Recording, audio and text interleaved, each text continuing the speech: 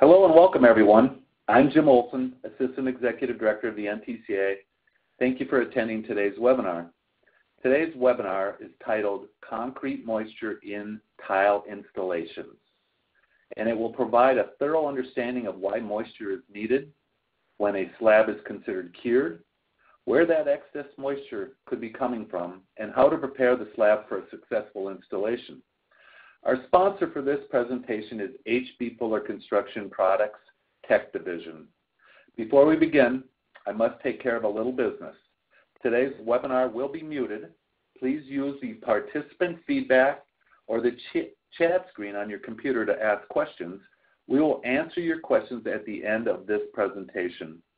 All of our webinars are archived and available to watch at any time after the webinars are presented. Please email your requests to me. I will provide my email address on the chat screen when we begin, and I will send you the link to the archived version after the program is over. If the audio on your computer is poor, call the number on your chat screen to listen on your phone. For today's program, we have two speakers. Our first speaker is Emily Brunner. Emily is an area technical specialist for H.B. Fuller Construction Products, covering the southern United States. Emily works with application techniques, training, and troubleshooting for surface preparation, tile setting, and flooring adhesives. Emily previously worked in the packaging and converting business unit of H.B. Fuller, specializing in tissue and towel adhesives before joining the construction products team 2 years ago. Emily participates in demonstrations, training, and of course the occasional canoe trip. Our second presenter is Aaron Michaelson. Aaron is an area technical specialist for H.B. Fuller Construction Products. Aaron works on training and troubleshooting for tile setting, flooring adhesives, and concrete repair and restoration.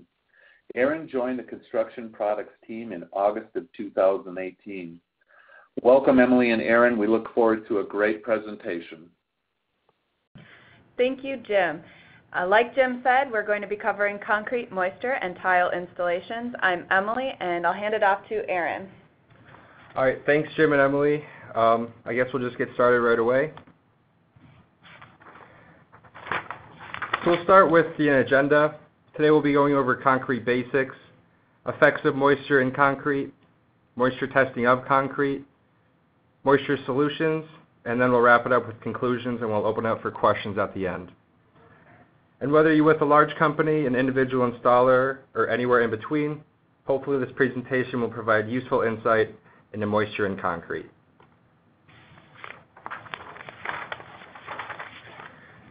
So there's four main components of concrete. The first is cement. That's the main binding agent. It holds everything together. Next up is aggregate. This could be rock, sand, or gravel. Aggregate is inert and it's needed to make concrete. So cement and water actually do react and make a cement paste, but that's a really weak paste. So aggregate is needed to provide the strength and the volume needed to withstand the project requirements. Next up is additives. Additives modify performance. Some additives include superplasticizers, rheology modifiers, fly ash, and many more. These additives make the concrete mix appropriate for those specific job site conditions. And then the last component of concrete is water. Water activates the cement, provides workability, and kicks off the hydration reaction, which becomes part of the matrix. So the hydration reaction I just talked about, that's cement and water reacting. This produces heat. Aggregate does not react. It's in the reaction, but it's in there, but it does not react. It's only the cement and the water that react. Water is consumed in the reaction, and proper portions of each component are required. And I'll get to that more in a bit. This is curing. Concrete cures, it does not dry. 28 days per inch of concrete is a rule of thumb. Over 90% of the strength is developed at this point. To get to that full 100%, it's going to depend on environmental conditions. For example, high temperature and low humidity will speed up the curing process, while low temperature and high humidity will slow down the curing process.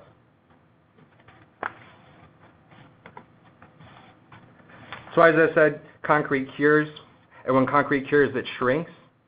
So control joints are needed to manage cracking. A typical way to do this is to cut the slab with a saw at predetermined spacings. This saw cut joint provides designated pathways for the concrete to crack. Pictured here is a slab that was saw cut, and in that yellow oval, you can see that it was cracked right down the middle on that saw cut joint, which is exactly what we wanted. It doesn't go outside of that yellow circle, and you have to honor this crack all the way through the tile or the flooring installation. So you have to have a plan for addressing. No matter if it's a grout line or a tile, anything over this grout joint or this saw cut joint is going to crack.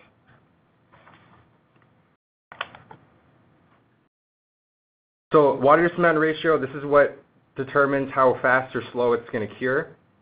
This water cement ratio is just a ratio of the weight of the water to the weight of the cement. A typical water cement ratio is about 0.5, so 1 part water to 2 parts cement. Just as an example, a water cement ratio of 0.5 is going to yield 4,000 to 5,000 psi concrete with a weight of 280 to 300 pounds per cubic yard. Too low of a water cement ratio is not going to allow for full hydration. As another rule of thumb, about 0.35 is the minimum required water to cement ratio, and anything over 0.35 is going to help with the workability. Some applications such as pumping requires a higher water to cement ratio than traditional methods, or a different alternative when you're pumping is to put more additives, one of the 4 main components of concrete, put more additives in the concrete if you want to keep the ratio consistent. Too high of a water to cement ratio can decrease strength and increase porosity. Highly porous concrete requires extra preparation because it's so thirsty that you might have to use primer when installing tile because the thirsty concrete is going to suck moisture out of the mortar and cause problems when curing. So an analogy that we like to use is thinking of Kool-Aid. So if you mix Kool-Aid and you don't have enough water, you're not going to dissolve all of the Kool-Aid. And when you have just enough water to get everything in solution, it's going to be too strong to drink. And this is the same if you have concrete. If you have just enough water to hydrate all the concrete, it's going to be way too tough to work with. Conversely, if you have too much water, with the Kool-Aid example, it's going to be way too dilute and it's going to taste pretty bad. With the concrete, you're going to have weak concrete that's very brittle. So this moisture of convenience, this is anything over the water to cement ratio of 0.35. This is water that's not consumed in the hydration reaction. This moisture of convenience makes concrete workable. Any excess moisture must leave the concrete. Pictured here is a job site where this machine is pouring concrete over this yellow impermeable moisture vapor barrier. This vapor barrier has to meet the requirements of ASTM E1745. The only place for this moisture to leave the system is through the top. So once the flooring is installed above this, the moisture is going to be driven out through the easiest pathway out of the system, and that's going to be the grout joints. And Emily's going to talk about that in a few minutes.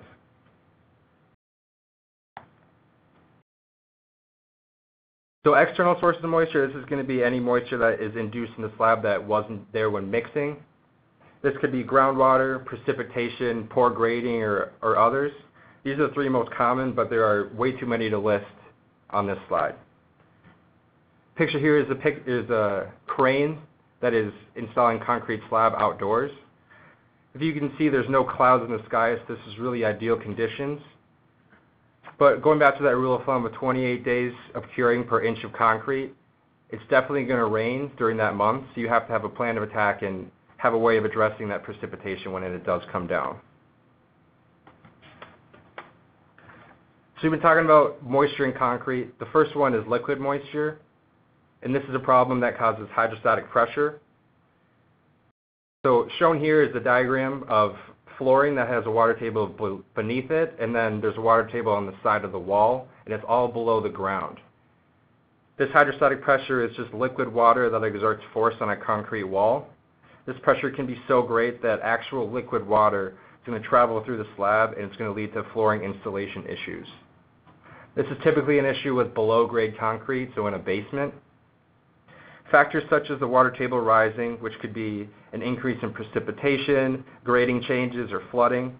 These factors can arise before, during, or even years after an install. So if you suspect hydrostatic pressure, you have to call a structural engineer to remediate the issue. And examples in the field that we see pretty often is homeowners remodeling in the southeastern United States. Here there's a water table that's right beneath the flooring, and they're ripping out carpet, about 1,100 square feet, that's been down for years. And carpet's really breathable, so this hydrostatic pressure really wasn't an issue because it just went right through the carpet. But when they ripped it out and installed tile, there was cases of extreme efflorescence, where after continuous acid washing, the problem returned.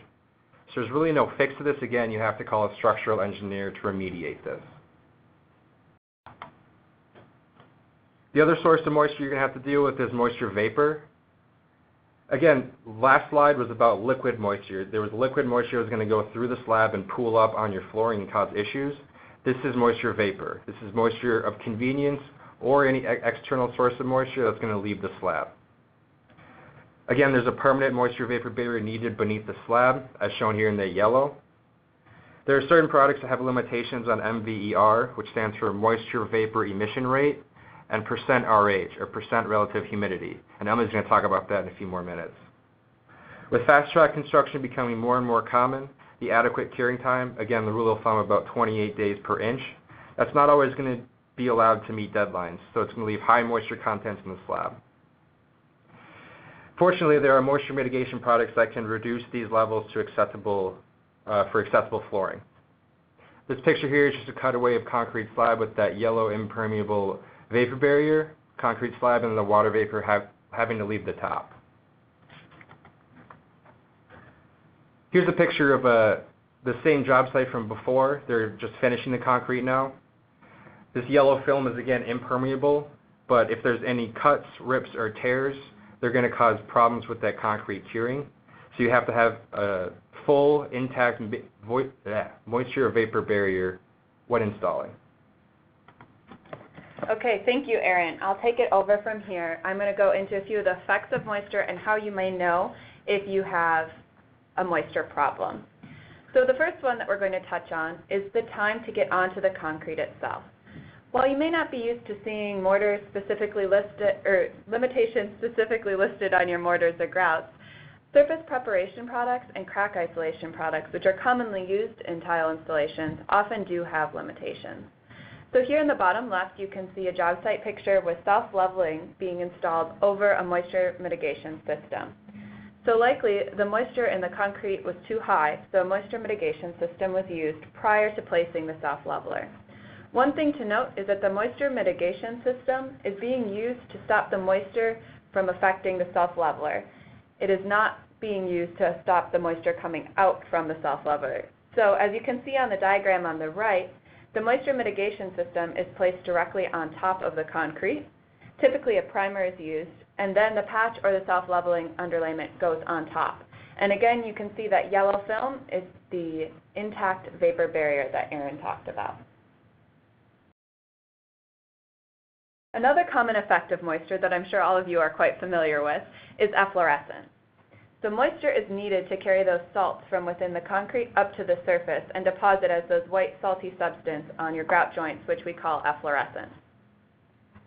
Moisture can come from a variety of sources, including the grout itself, the mortar, but most commonly, and what we're going to talk about here, is the moisture in the concrete itself. So the higher your moisture of your concrete, the higher your chance of efflorescence. So this really does come into play with tile installations. As we're seeing more and more gauge porcelain panels, and as they get bigger and bigger, I think the 5 foot by 10 foot are quite common now. They're quite impermeable, so with that, you need to plan for how that moisture is going to escape.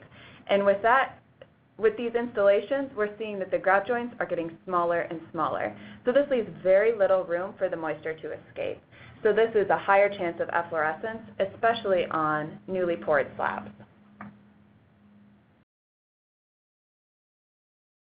Now I know we typically think of mortar when installing tile, but we did want to touch on those adhesives quickly. So mastics, they don't cure, they're going to dry through evaporation.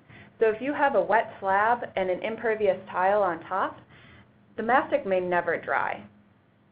Additionally, mastics are an organic product and they can mold and mildew with the moisture in the slab itself.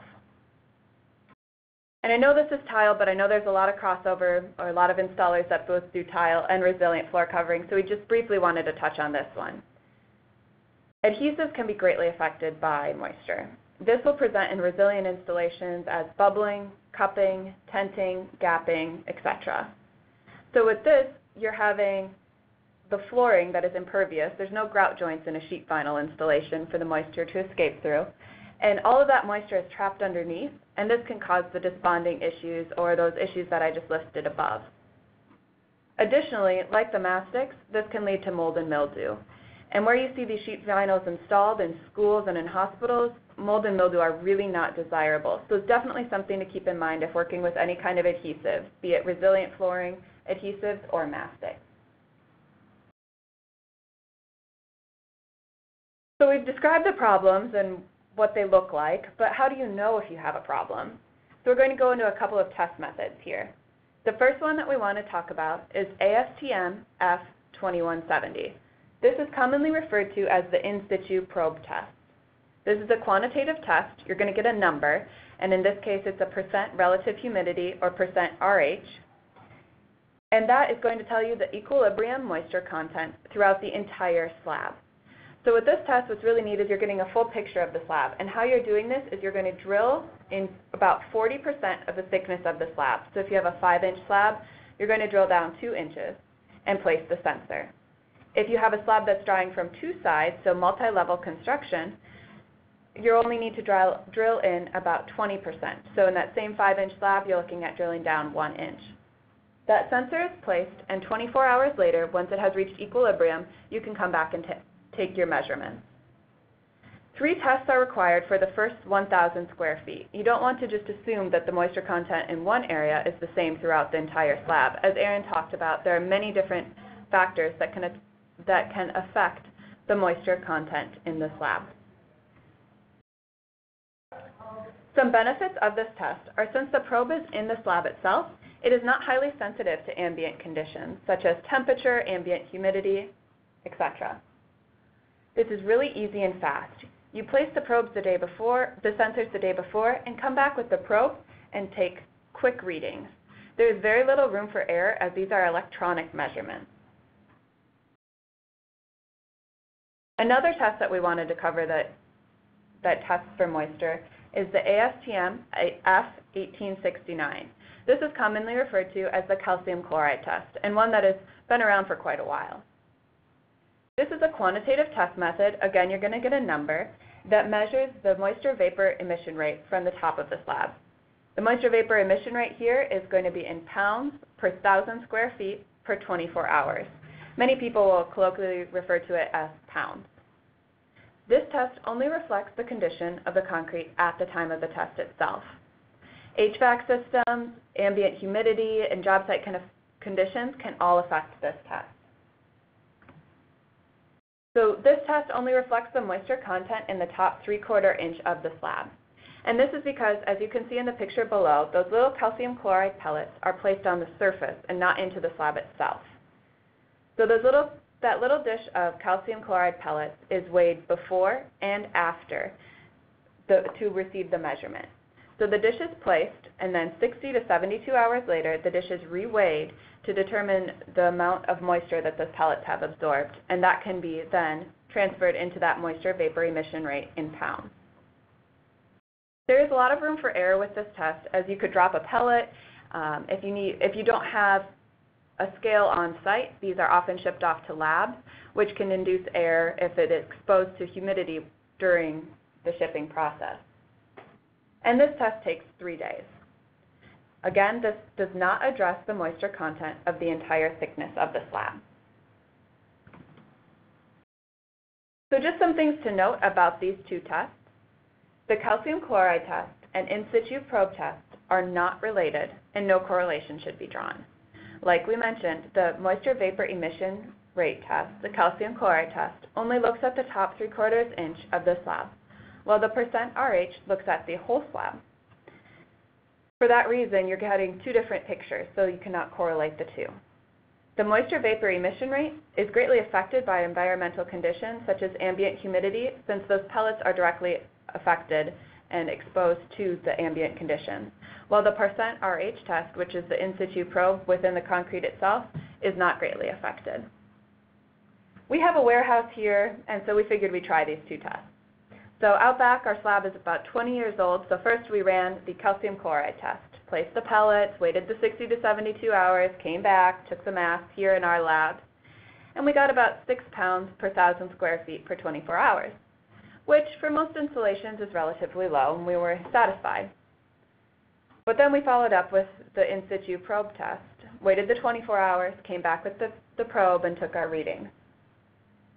Our reading for that was 94%, which for a 20-year-old slab is quite high, which tells us we likely do not have an intact moisture barrier beneath. For this, we would consider further remediation because the 94% is giving us a full profile of that slab and telling us that we need to be concerned. And the top that day was okay, but the whole slab may not be. So now we told you how to test, but what do you do once you have those test results? So first we wanted to talk about addressing moisture vapor. As Aaron clarified, moisture vapor and liquid water are two very different things when it comes to these installations. So first you want to analyze your slab using the test methods we just talked about, the F2170 or the F1869, to determine if further action is required. Further action may be required based on your product's limitations, whether that's surface preparation, crack isolation, etc. Further action may be as simple as waiting for the moisture content of the slab to decrease.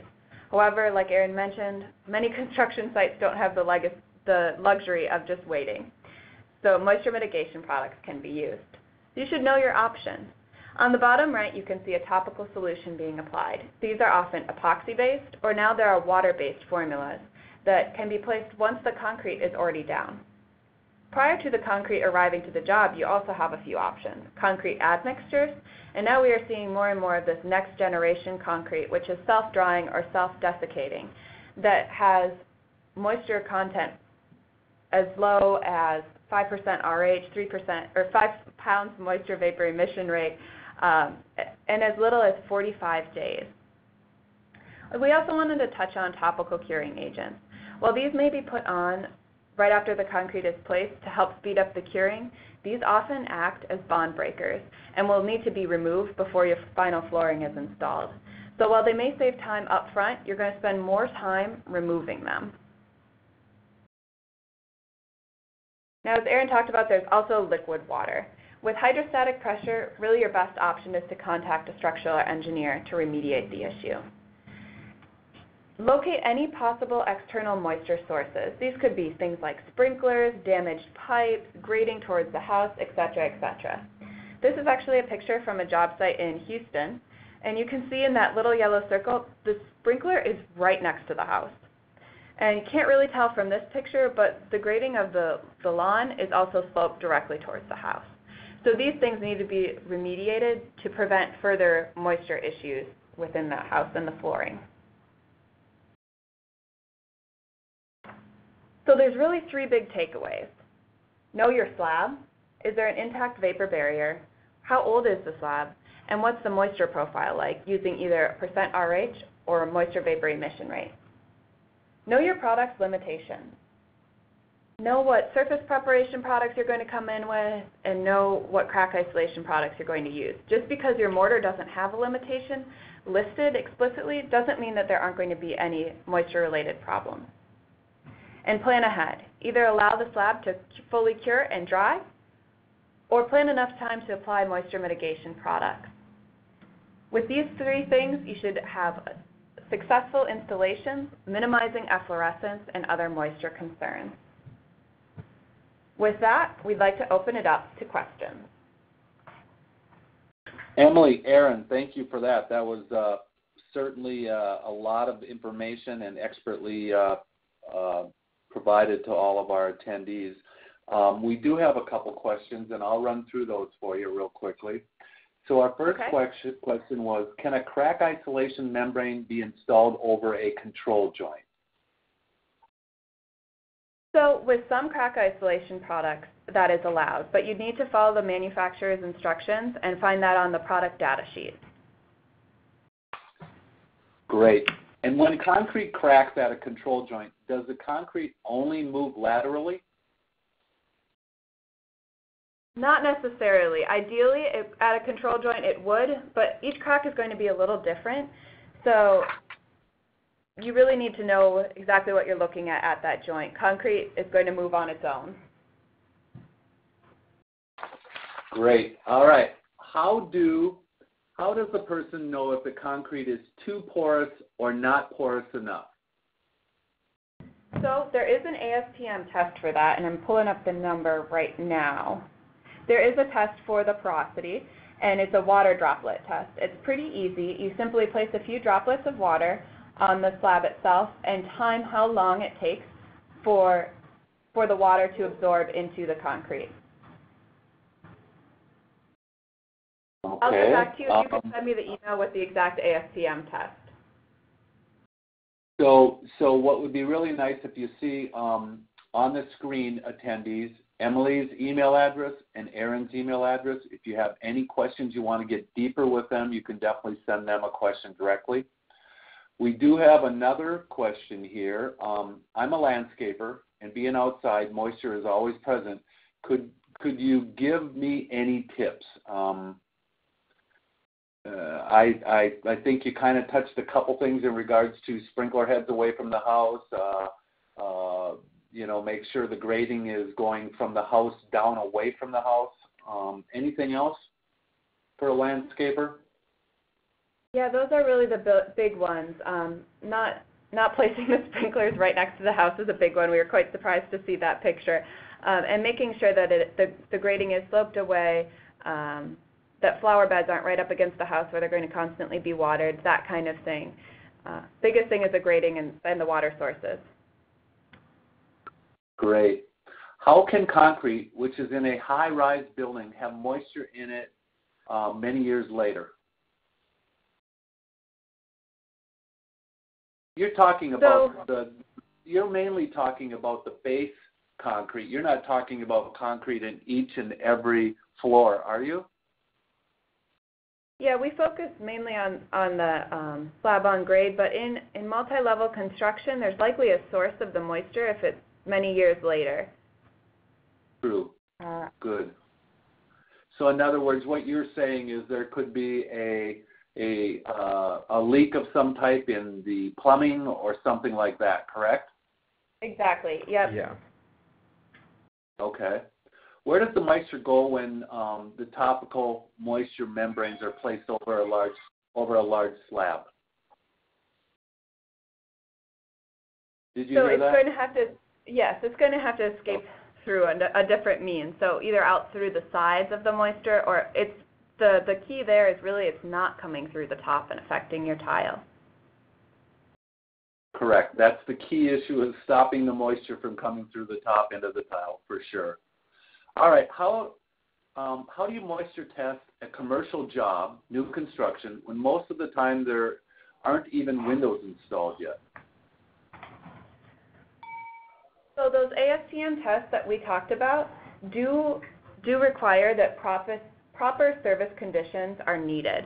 So the HVAC should be on, the windows should be installed before doing that moisture testing. All right, great. Okay, well, it looks like we've answered all of our attendees' questions. I want to make sure all of our attendees please get a chance to jot down Emily and Aaron's email address if you have any other questions.